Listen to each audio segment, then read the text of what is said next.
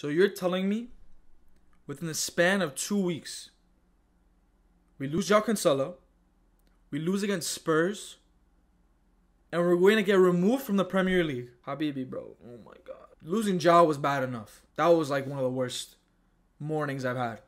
And then on top of that, we lose to Spurs away, living rent-free in our heads. Rent-free. When it's Spurs, we can't win. Emerson Royale plays like prime Cafu.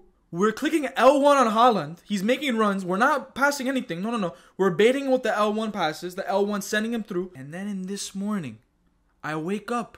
100 breaches. Like it's nothing. 100 breaches. Here you go. Last 9 seasons. And now guess what? We might remove you from the Premier League. We might remove you. Maybe. We might remove you. Oh, you want to appeal? No appeals. No appeals. No. You can't appeal. You can't do anything. You're going to sit there. We could deduct points from you. We could remove you. We could do whatever.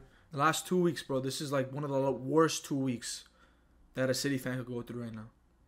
Wallahi. Crazy.